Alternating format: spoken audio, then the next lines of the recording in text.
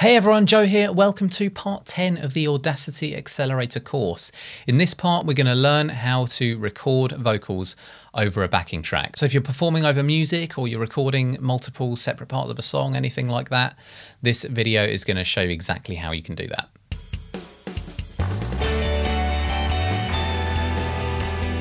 The first step to recording to a backing track is bringing in the backing track itself. So if you've been following along with this course, you'll know that you can do that by going to File, Import Audio, or you can simply drag it in. Now, Audacity does support a lot of file formats, WAV, MP3, AIFF. There are some formats that it doesn't support, so you'll have to convert your audio to a supported format or install the library that will allow you to import the correct format.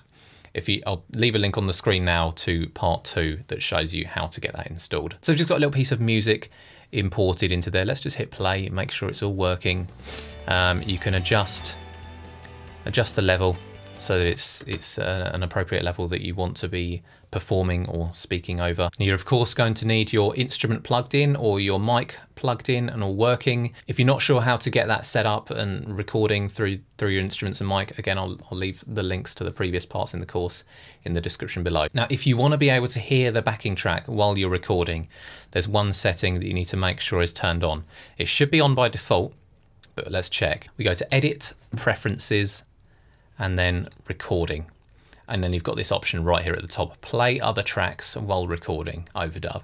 So if you're performing over some music, over a backing track, you're going to want that. You're going to want to hear the music. Maybe if you're recording over a guitar lesson that you've recorded, some commentary, anything like that, this is going to be what you need. So I've got that set. Now I'm just going to record a little bit of dialogue over this just to demonstrate. Now, if you're recording your voice with a microphone, you're going to need to use headphones because otherwise, if you've got your speakers playing out, then the speaker sound is going to go back into the microphone, which you don't want. I'm just going to grab my headphones here. So plug our headphones into the interface. Okay.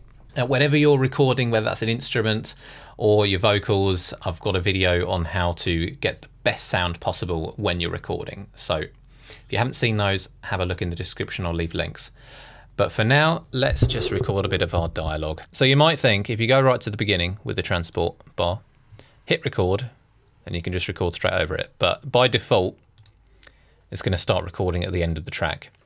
If you want to punch in, as they call it, where you're recording over, you're overdubbing, recording over another piece of audio, you can hold the Shift key, and you can see it changes the record into this button here to punch in or record new track.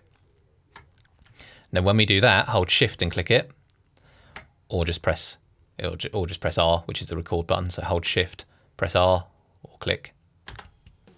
It's recording onto a new track.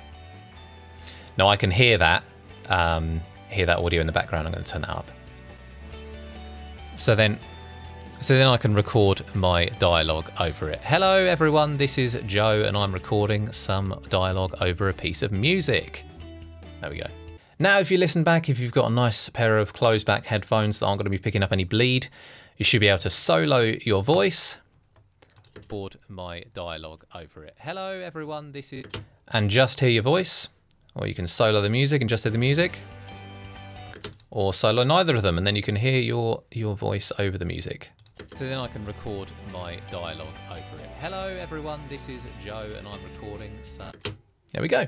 And now when you export your project, it's going to export both of them together into one audio file, which we'll be going over in a later video. You now know how to record over a backing track and how to multi-track record.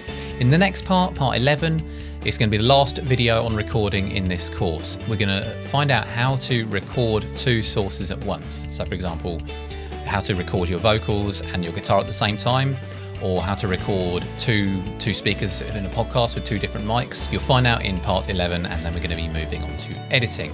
So hit that subscribe button and the bell icon so you're the first to know when that comes out. Leave a like if this video helped you, and let me know in the comments section below. Do you record to a backing track, or are you multi-track recording? Let me know what you're making. It'd be good to get a discussion going. And as always, thank you so much for watching, and I'll see you in part 11.